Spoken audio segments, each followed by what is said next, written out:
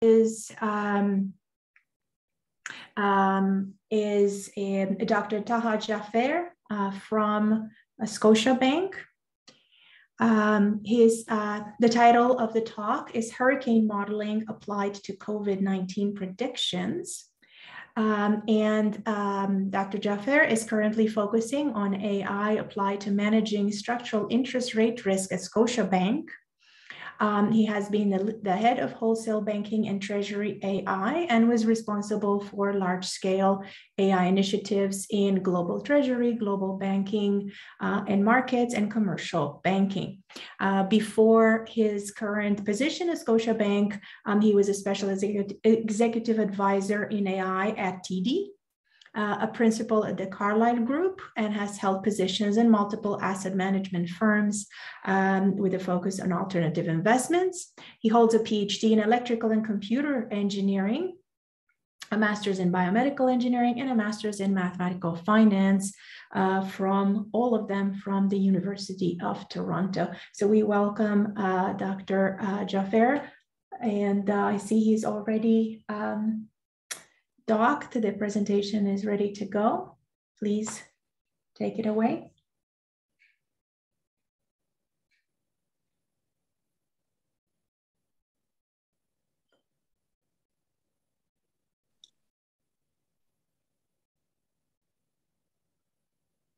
Can you hear us? Can you hear me? Hello? Yes, we can hear you now. Okay, please.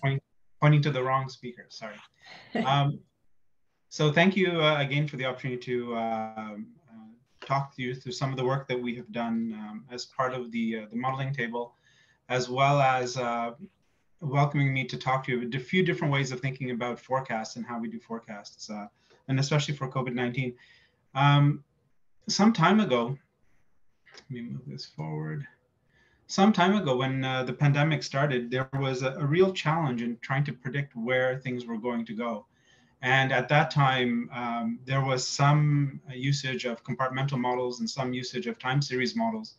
But as the pandemic had started, the sample size was so small that it became very difficult to really estimate what we thought was going to happen. Now, we have ways of doing this on the risk management style in finance. And that really is what we think of as historical analogs. One of the ways in which we think about it is what we do if you go back, to the 1920s and 1930s, when they were trying to predict where hurricanes were going to go. They looked at past hurricanes and where those hurricanes had passed through to get some sense as to what the trajectory might be.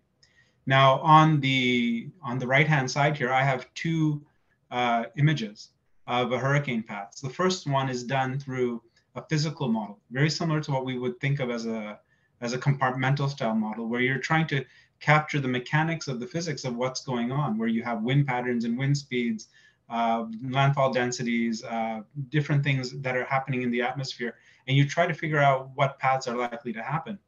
And then the second one below is one where you just look at a path of hurricanes that have passed through the same areas over the past 150 years. NOAA has been getting these time series and pulling them together.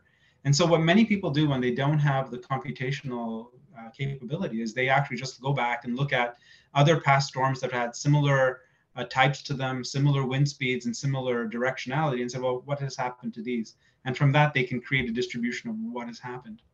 So the nature of this paper, the one that we've put together, is taking that basic core concept and applying it to COVID projections here in Ontario.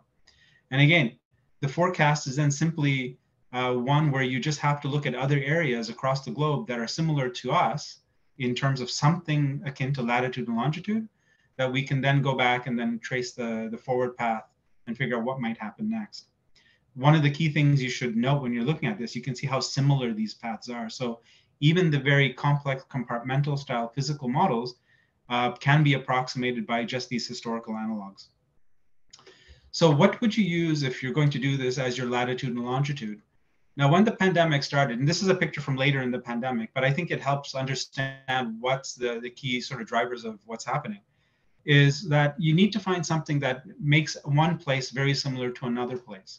with all the different mechanisms for transmission outside of even the biology of the virus, we saw transmission rates and wave patterns very different from place to place, even though the virus was largely the same. So what we started looking at was just the weekly growth rate, just take 7 days apart and look at the total new cases. And you follow this beautiful sort of blue, smooth pattern that I think everybody is familiar with. But what most people were not familiar with was the red pattern in the acceleration and deceleration of this curve, which is shown down here. There are other lines on this graph, but they're not important for this discussion. But clearly there is an interplay between this first derivative of new cases and the second derivative. And in physics, we think of these as phase space plots. And so what we tried to do was, why don't we use this first derivative and second derivative as the basis of our latitude and longitude? And so what I'm going to do is I'm just going to take a period of time, October the 1st of 2021, to show you what would happen if you were to do that. So if I go back to the historical record to everything before October 1st, 2001, I will find that there are many, many regions around the world that have gone through a similar acceleration and a similar growth phase. And in some cases, they fared a lot better in terms of the total cases that could have happened, and some much, much worse. So the graph that you're seeing here on the left-hand side is just the experience of regions around the world, different countries, prorated to where Ontario was on October 1st, 2021. And so what we decided to do is, as long as the sample is big, and you can see there's a very, very large sample here, and even when the pandemic began, there was also quite a large sample because there's so many places around the world experiencing this, that we were able to create forecasts. And so the forecast that we picked was just the median of all of these. But because we had the median, we could then pick up percentiles. We could guess as how much worse can it get, how much better can it get? Are there areas in which it'll do better and then maybe we should mimic what's going on? But in every single case, you have a wide range of possibilities that would come out. So here's what it looks like. So on this graph from October 1st, 2021, I drew out the median in yellow and the 25th, the 75th percentiles in orange and purple. And then of course, the 90th and the 10th percentiles in green and blue. And then I noted on top of it these crosses, which were the actual rates, the actual cases that we saw. And you can see it hugs the median beautifully. And at some point, as we started to hit that Omicron wave, you can see a very strong move from one curve to the next. It didn't just also work in terms of total cases. The same kind of projections worked in the case of just the total daily cases. And you can see that, again, for a long period of time, we were hugging the projection. And then as the new wave started, we started to go well above it and then started crossing the boundaries for these things. We found that across the entire gamut of the pandemic, this method of projection worked extremely well for 1 week out, for 2 weeks out, up to about 120 days out. And let me show you some of the results of how we measured that. So what we did was we took a look at every single place across the globe, and we measured how its new cases, its total cases, compared to the projected cases when we did this projection. Again, making sure not to take into account any future cases that were in the process. Here's just the 2-week picture, and you can see that on the y-axis is just the percentage difference, okay, and in time is just, of course, time. And you can clearly get a sense that the range of these numbers is something in the +4 to -4 range. The actual sigma is much smaller, right? It's something maybe on the order of about 1% with a bias to the upside. And always the bias to the upside comes when new waves would start. And then you would underestimate some of the effects.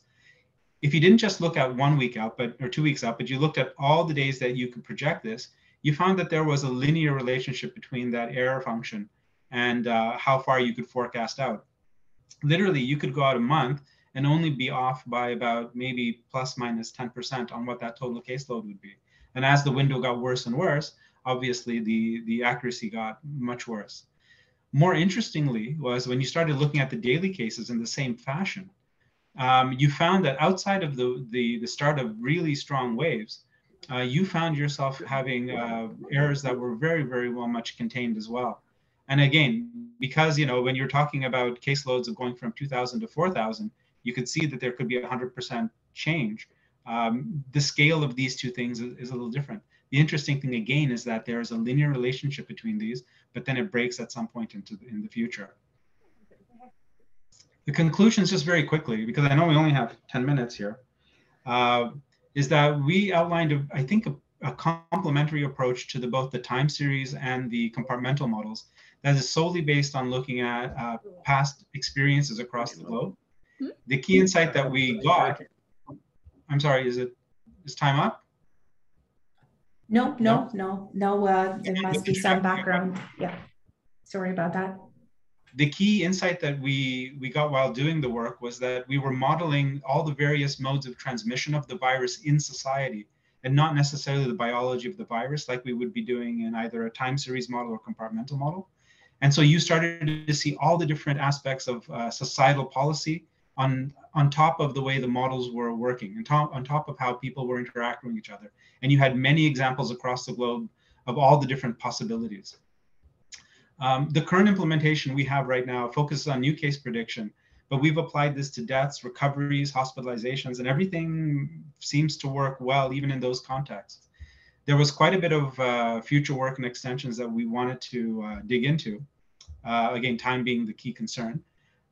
First, many of the material deviations that we see, we don't actually see them as bugs. We see them as features of the model. Every time that we've had a material pop in an inability to catch something, it's always been the result of a variant or something very specific happening in that particular location.